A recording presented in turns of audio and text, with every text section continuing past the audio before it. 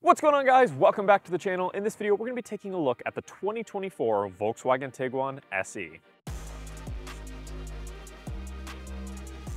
So this is the last gasp here on this generation of the Tiguan. As of the time of shooting this video, Volkswagen has not unveiled the 2025 Tiguan yet, but we're expecting big changes. And by big changes, I mean it's going to be in line with what we see now on the 2024 Atlas and Cross Sport, and things like the GTI, the ID4, etc. So if you love this body style, go out and grab a 2024 because this is your last chance. So again, this is an SE trim, so it's not spec'd out or anything like that, but let's go ahead and start up front and walk through everything we have on this model. So starting up front, we have a full suite of automatic LED headlights. So we got LED daytime running lights, your standard LED lights, LED high beams, as well as LED tail lights in the back. The front grille is a very traditional, simple Volkswagen grille. You have these chrome inserts here. It's pretty compact overall. We've seen a lot of these SUVs have these massive front grills. Not on the Tiguan here, it's pretty small, at least on the part with the badging.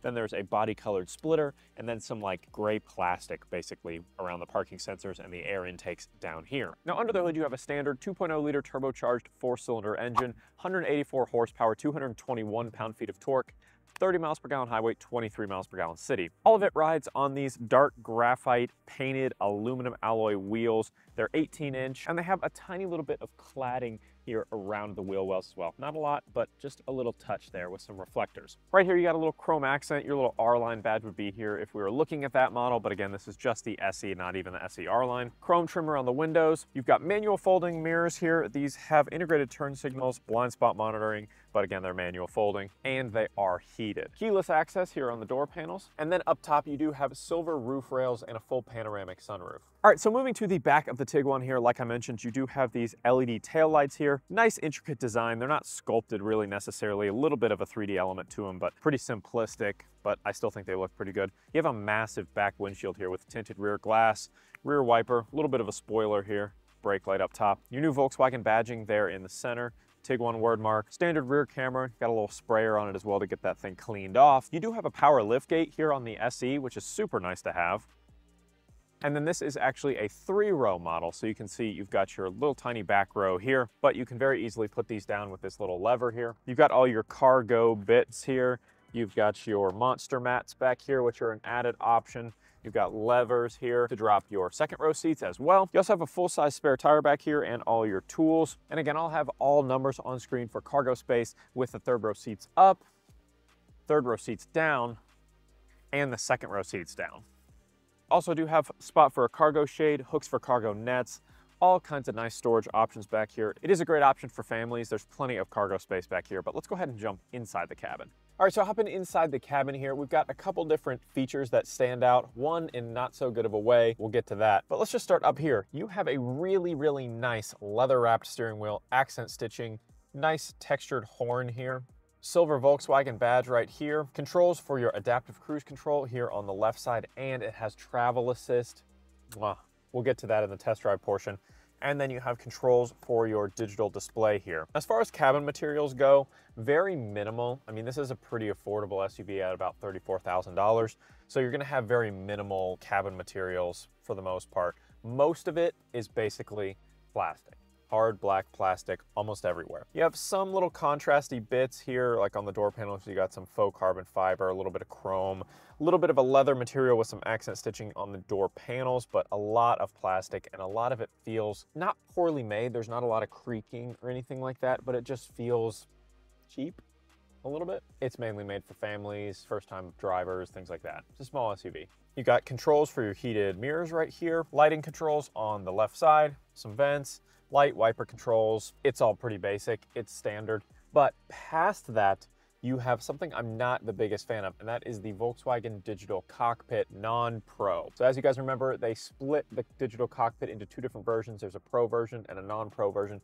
This is the Non-Pro version. The graphics package is, in my opinion, it's kind of chintzy, kind of cheap looking. It's not my favorite. So if you have the means to do so, I would recommend stepping up and getting the Pro version of the digital cockpit. It just looks so much nicer. Hopefully this kind of goes away when we have the redesigned infotainment graphics package that I looked at on the Atlas. If you want to check that out, click the video link up above or down in the description. I'm hoping that that transitions over here to the Tiguan because that would be a welcome change from my perspective. Up top, you do have a little place to, put your phone, I guess. Yeah, fits my phone pretty nicely, so that's a nice touch. 2 vents here. Moving down from that, you have an 8-inch digital cockpit and an 8-inch infotainment display. This is Volkswagen's last gen infotainment system, so it's not their most updated one that has the bright graphics that, you know, we've talked about in previous videos. This is just the last gen one that has kind of the more muted look to it. It's not bad by any means. It still works really, really well. And some people might prefer it. I actually like the newer one better, which is pretty surprising because I've complained a lot about it because it doesn't work very well, but it does work pretty well now. But this has everything: radio, Bluetooth, Apple CarPlay, Android Auto, you know, you've got your assist systems, you got vehicle settings, you have a rear view camera, you can look at your parking sensors, all kinds of good stuff like that. Hey, and it even has the little swipe feature that's so gimmicky. Moving on down from that, you do have a Climatronic dual zone climate control system. You do have some touch capacitive buttons that are more common on the newer models for Volkswagen, but here you just have them on the climate control system, so you can slide to turn your fan speed up and down, slide to adjust temperature, and then you can tap to turn on your heated seats or your defoggers or anything like that. Down from that, you have 2 USB-C ports, a 12-volt outlet, and a Qi-enabled wireless charging pad. Push to start engine button. You've got your gear shift here for your 8-speed automatic transmission with Tiptronic and sport mode. A little bit of a leather accent with some stitching, auto start stop engine disable button, and your electronic parking brake. Pretty minimal on the buttons you have here since this is a lower trim level. 2 cup holders, little tiny center console armrest, no ports or lights or anything in it. It's pretty minimal.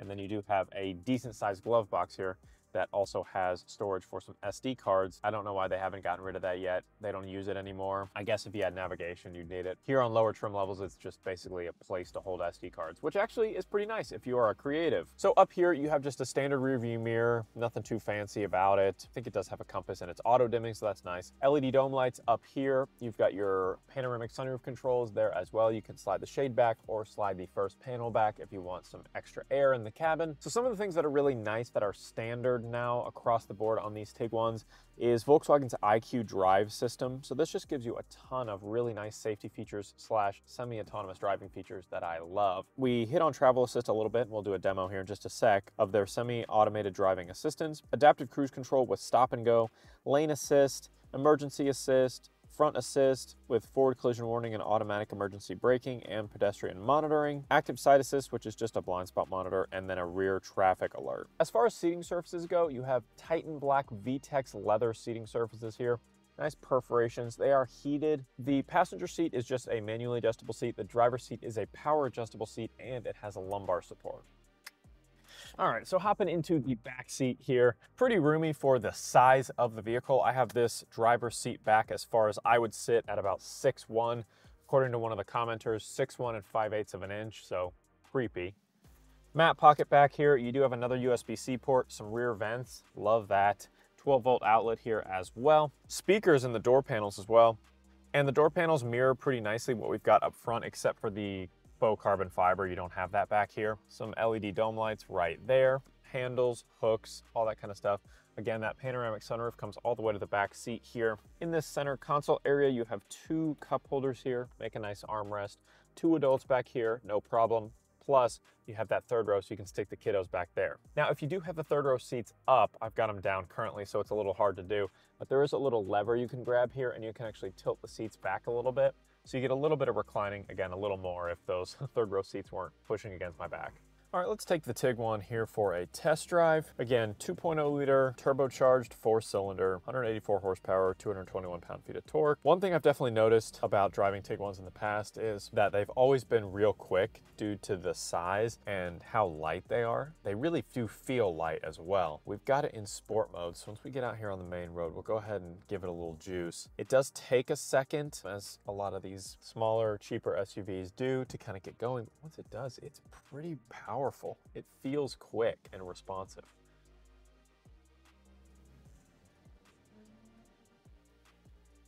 Yeah, like that feels great, honestly. It's really zippy, smooth, fun to drive. That's another thing, is that just the overall responsiveness of the Tiguan is really, really up there. Even if you're not really a car person, it's super responsive, and I think you'll notice it going from just about any other vehicle out there, at least in this price point, of how quick, how snappy, how responsive the steering feels, the braking feels, the acceleration feels. Push to start engine button is nicely located out of the way here. 8-speed automatic transmission, as I mentioned. Again, infotainment, easy to use. It's not my favorite system. It definitely looks dated at this point, so thankfully we're getting an update next year. These are a little controversial because they're a little bit tougher to use than using standard buttons when you're actually trying to use it while driving. Let's go ahead and turn travel assist on.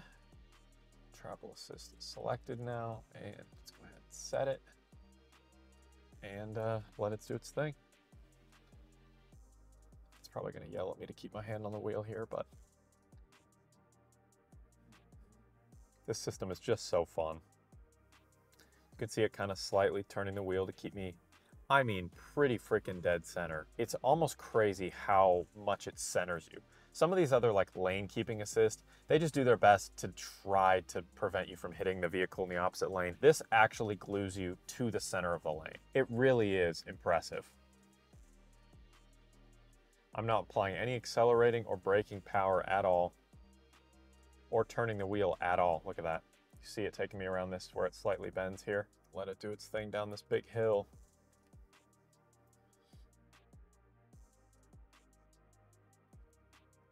Bump the speed up a little bit. This system is just beyond impressive.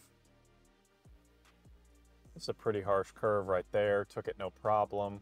Center me back in the lane. Really awesome to have it on something at this price point. And if you guys need compact SUV that's relatively affordable, has some awesome standard, LED lighting features, standard IQ drive assist features, all that kind of stuff, and you want something at this price point, and you love this specific body style, this is probably going away after the 2024 model year. Definitely check out the 2024 Tiguan. Again, this one's priced at about $34,000 MSRP. So thanks so much for watching, guys. Drop a like on the video if you loved it. Tell me in the comments down below, are you going to pick up a 2024 Tiguan, or are you going to wait till the new model comes out in 2025? I'm really excited to take a look at that, especially because it's rumored there might be some electric elements to it, so we'll have to wait and see. Let's have a conversation down in the comments, and don't forget to hit that subscribe button to be among the first to see every single new video the second I hit publish. We'll see you in the next one.